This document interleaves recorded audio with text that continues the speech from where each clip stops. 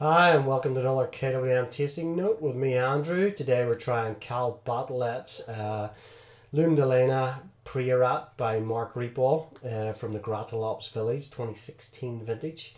So for Priorat, if you've got your magnifying glass, you can zoom in. It's this tiny little space up here in Tarragona in the sort of Catalonia region of Spain. It's quite a high altitude area, Priorat. Key thing with that is its soils. They have a special soil called Licarella, which is slate to me and you, and it's kind of what made the region famous.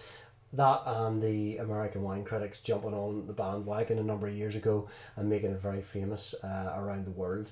Prior to that, nobody really knew what it was about, but they had some really fantastic old vines that go into this here, the Grenache Negre, black Grenache, Samso, Carignan as well would be the key grape varieties in that particular area. This wine here from Mark Reapall, who had studied winemaking and then went and travelled around the world a bit and came back to his family vineyards because he knew that they had a great resource there, and this is when Priorat was starting to become noticed, and he wanted to make his own wines as opposed to selling it all into co-ops, and we're lucky that he has. Now, very small production wines, maybe 3,000-4,000 bottles of any label, maybe less than 1,000 or 1,500 in some of them. This one here is maybe 2,500-3,000 bottles, I believe. Completely unoaked, 100% black Grenache from the Gratallops. It has I think a clay limestone soil. Vine age I'm not sure on. 25-year-old. They're completely organic as well and certified with it too, which is always nice. Vegan and all that, of course, too.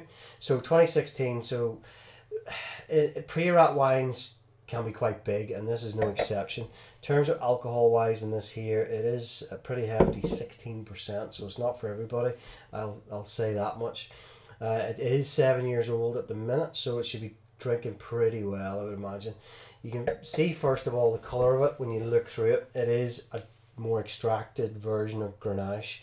I tasted one just recently, which was the Mimetic by Galina's PL from the Calateud region up there, and it was significantly lighter in colour compared to this. This is a lot more colour to it due to probably the diurnal temperature fluctuations in a region like Priorat. With the altitude, it's going to have cold nights and warm days, and that builds thicker skins, which gives it much more colour to the actual wine.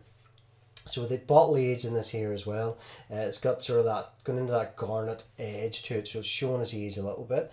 It has a little bit of extraction, but Grenache is not one of those varieties that typically will show you a lot of extraction. Now that's an indicator of warm climate, and this is a warm climate, but the skin itself of the grape is not thick, so it doesn't pull the colour out of it like the way of a Tempranillo or a Cabernet or a Syrah would do in warm climates as well. So that's just something to bear in mind too.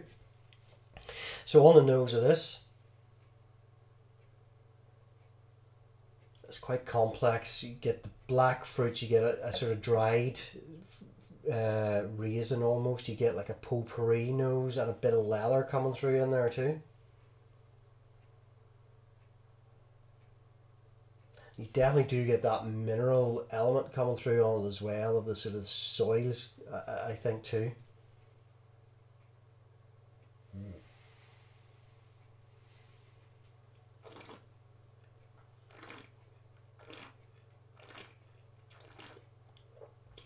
Lovely, rich mouthfeel to it, silky mouth coating, quite peppery, quite spicy.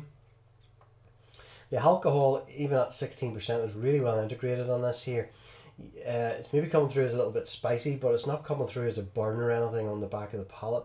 I've tasted wines significantly lower alcoholness that are nowhere near as well balanced. So that's telling you that you've got really good ripe fruit. The winemaker's been able to balance the sort of potential alcohols in that with the fruit as well and deliver a drinkable bottle of wine. It is probably, for me, it is a sharing glass of wine. I think if you've polished off a bottle of this, you'll know about it the next day, due to the strength, because it's simply so easy to drink, and you will not realise you've drank the bottle until it's gone, and then you'll realise when your legs don't work getting off the sofa. So last thing, interesting name, Llum. It's named after the youngest daughter in the family, Elena, Light of Elena. So she's brought light to the vineyard and the family, and that's where that came from. So quite a nice little story. But yeah, if you want to try the wines of Priorat, this is certainly, Mark Ripple and his wines are certainly ones to follow. He makes some fantastic wines, and the region itself is fantastic. And also check out the wines of Monsant, which is just around Priorat. It's like, if you think of a dartboard, like a bullseye, and the 25. The bullseye is Priorat, and the 25 is Monsant. Very similar styles of wine as well. Great value too. So yeah, that's the Batllet, Mark Ripple, Llum Priorat 2016. Until next time, cheers.